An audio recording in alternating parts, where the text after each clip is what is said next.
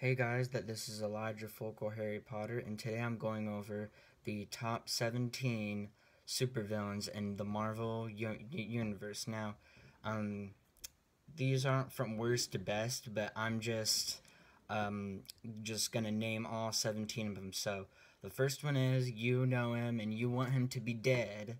In the next Avengers movie, it's Thanos from Avengers Infinity War. He's a guy that is trying to wipe out the half of humanity for the greater good, and he said with all six stones on his gauntlet, um, he he can wipe out half of humanity with a snap of his fingers. And I don't want to spoil the movie, but I don't want to spoil the movie or anything, but that's what he said in the movie. So the second one is Alexander Pierce from Captain America: The Winter Soldier. Um, Alexander Pierce is a guy who's the leader of an agency in Hydra, which, if you haven't seen the first Captain America, Hydra is a, per, like a secret Nazi rogue Nazi agency.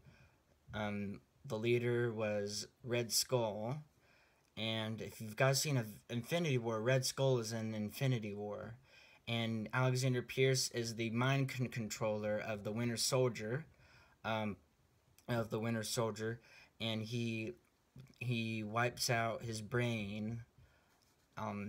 So yeah, the third one is Ronan from Thor. I don't really know about him that much, but he's a supervillain. I haven't actually seen Thor before, but I've seen little clips of Ronan. He's fully called Ronan the Accuser, and I don't really know much about him. So the fourth one is Sonny Birch, the worst supervillain I've ever seen. He's not even a real supervillain. He's just a guy to get on Hopes and Hank's nerves from Ant-Man and the Wasp. He's a guy that is trying to get Hank his this key to the go to the quantum realm to save their mom. And so yeah, he only appears in Ant-Man and the Wasp, not in the first Ant-Man. So we're going to the sixth one, which is Whiplash from Iron Man. He's the main rival with Iron Man in the first one. He has this his suit is literally called Whiplash Mark II, if you've seen Iron Man, and he's like the main rival with Iron Man. So the next one is Vulture from Spider-Man Homecoming. It's about Vulture, if you've ever seen little parts of him in other Spider-Man ones, but he's a guy who is selling weapons to criminals illegally, and Spider-Man is finding out these different guys who are working for him, and it's a pretty awkward part where, like, he's his girlfriend's dad, which is pretty awkward. But anyway, the ninth one is Red Skull from Captain America. He is like I said, is the leader, the main creator of Hydra. He literally has a red skull.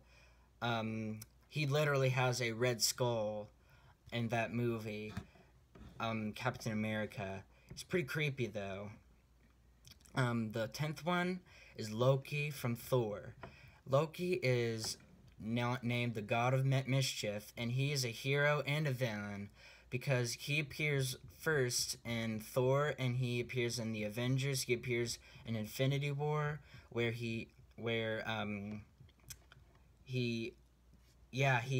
sort of like a villain hero, is what they call him, and he's the God of Mischief. He's the Prince of Asgard.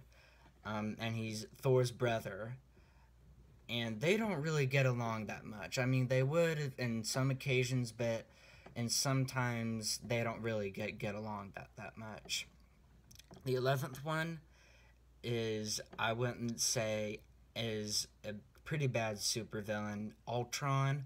He is the first guy. He is on Thanos' side from Avengers: Age of Ultron.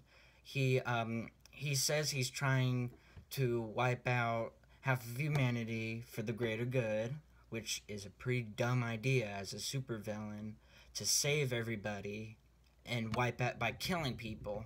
That's pretty weird.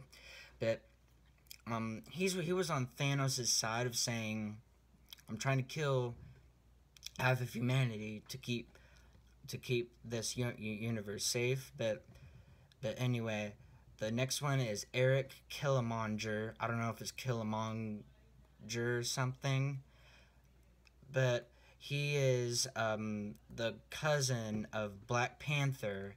He's the cousin of Black Panther, and he's mad at Black Panther's dad because his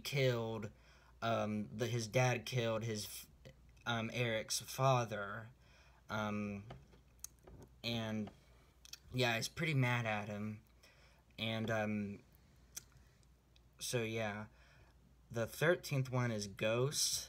I don't know about Ghost. She's kind of a okay villain because the only cool power she has is walking through walls. I mean, who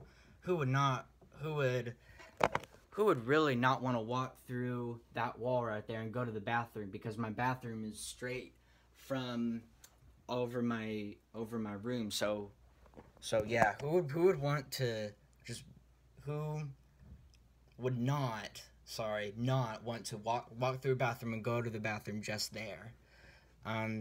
So yeah, it's kind of funny for her to walk through walls and stuff, but I don't really get what she's trying to do as a villain. But the 14th one is the Winter Soldier. Now, he's a villain, he's a hero now, but during the Winter Soldier, the movie, he was kind of a rival to Captain America, because he was Bucky Barnes, but he apparently, after if you've seen the Captain America, he falls down, but then he survives, and then he gets this really cool metal arm that's almost indestructible. Like, he can rip things out and it'd be no problem. The 15th one is Venom. I don't really get what Venom does. He's just a freak that's a knockoff of Spider-Man going around eating people. That's really not what I would want to do as a villain. I bet Venom's always bragging that he's trying to brag that Spider-Man's better than anybody. Anyway, the 16th one is Ajax from Deadpool. Ajax, a.k.a. Francis, he's the guy that made Deadpool indestructible. He's the guy that made him, if someone shoots him, he'd be bleeding, but he wouldn't die at all.